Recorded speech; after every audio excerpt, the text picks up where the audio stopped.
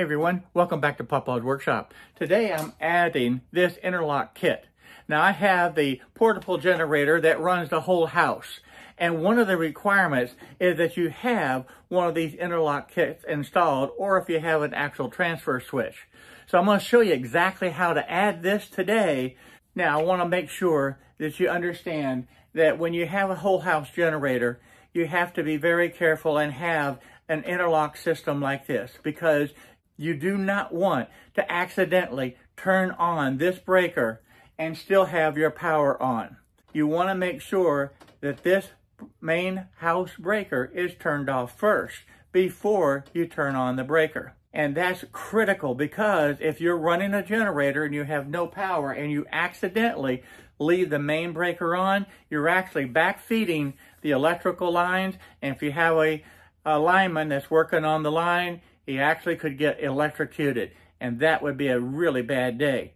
So having an interlock is something that you really need to have.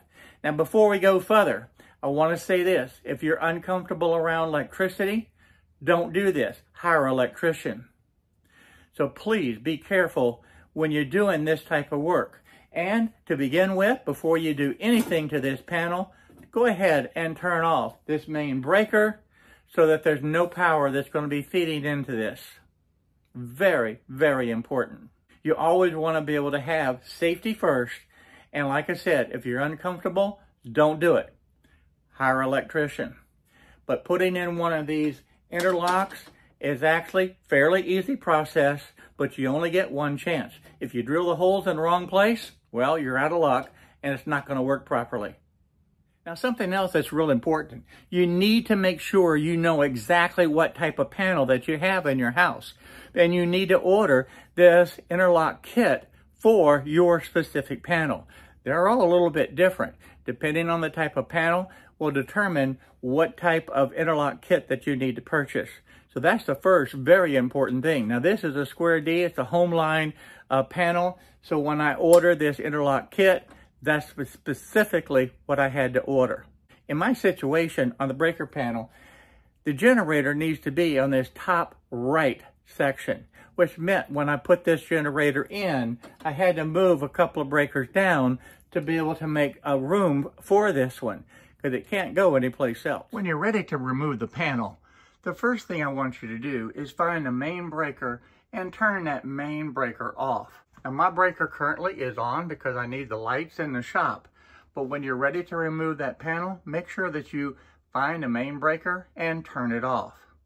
Typically you're going to have 6 screws. You'll have 2 screws down at the bottom, and then you're going to have 2 screws in the middle, and of course you'll have 2 screws at the top. Please, when you take this panel cover off, take off the top screws last. You want to go ahead and start with the middle and the bottom screws first to be able to remove it. That's going to give you more control over the panel. So the first piece of advice, be very careful when you're removing this panel. Remove the bottom screws first and then remove the top screws. That will give you more control over the panel when you lift it off. You don't want to take a chance at all of having this cover fall inside of that panel. Now, even with the breaker panel off, you still potentially could cause some damage to the wiring. So please keep that thought in mind when you first start removing this panel. I already identified exactly where the holes need to be, but what I want to show you is this plate is actually larger than what the instructions show. You'll notice that this plate is larger than the actual opening. That's not what the instructions showed. On the instructions, it shows that this plate is exactly the same size as that opening for the breakers. And clearly that is not the case. So you can't go strictly by this. You actually have to make sure that you align this plate properly before you drill those holes. Because if you don't, the holes get drilled wrong, and then you have a interlock kit that will not work properly. Once I have the holes marked exactly where they need to be with the pencil, I want to take the punch and actually punch a little dimple right there in the center of that hole. This will keep the drill bit from wandering and make sure that the holes are drilled exactly where it needs to be. To drill the holes, you're going to need a 3/16" drill bit. The good thing about it, this kit provided the drill bit in this kit, and that's always a good thing, but I know some people won't have that. Now I'm drilling these holes with the backing. That way it has a minimum amount of tear out, and I don't take a chance on damaging or bending this cover at all. Once the holes are drilled, there's still going to be some little burrs left behind. So I'm taking just a little round file and cleaning off those burrs. Now on the back side, it may be a little bit worse with that metal sticking through. So I'm going to flip this over and then use a flat file just to get rid of those little burrs. I don't want any sharp edges at all left behind. You can clearly see that there's several little metal burrs that need to be filed down. But it only takes just a couple of seconds on each of the holes to be able to do that. Now it's time to be able to add the plate itself. Now it comes with 3 screws in the kit, and they're going to fit in through the back side. To make it easier, I'll put the back plate on first, and then I'll grab the top plate and go ahead and drop it in position. I'll add the nut on here and just loosely tighten it. It does not need to be tight at this point. This will give me the opportunity to properly align the other screws as I slip them through the holes and get it in position. Now that I have all 3 screws in position, the nuts are installed, I'm going to turn the panel up on its side and actually tighten all 3 screws. This will give me the opportunity to not only tighten the screws, but to ensure that I have the proper alignment on this base plate so that everything is going to work perfectly.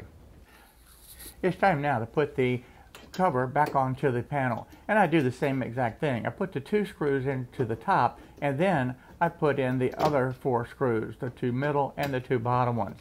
As always, I always put the screws in loose to begin with, and then I come back and tighten them. The panel itself has a little bit of flexibility as far as the alignment. You can move this panel side to side and up and down to get these holes aligned properly.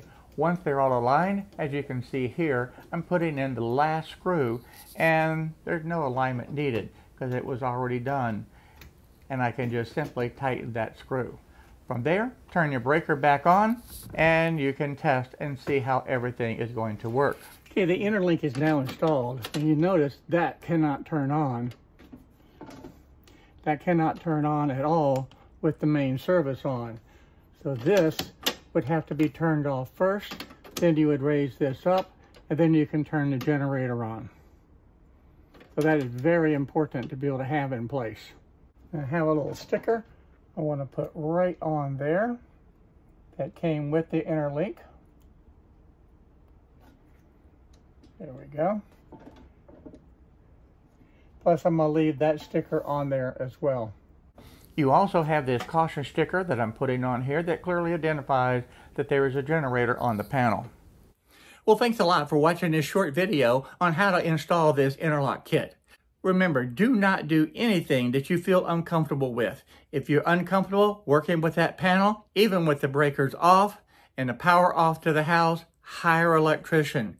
Safety is the most important thing, so please be safe, and if nothing else, consider this for entertainment only. I am not a licensed electrician.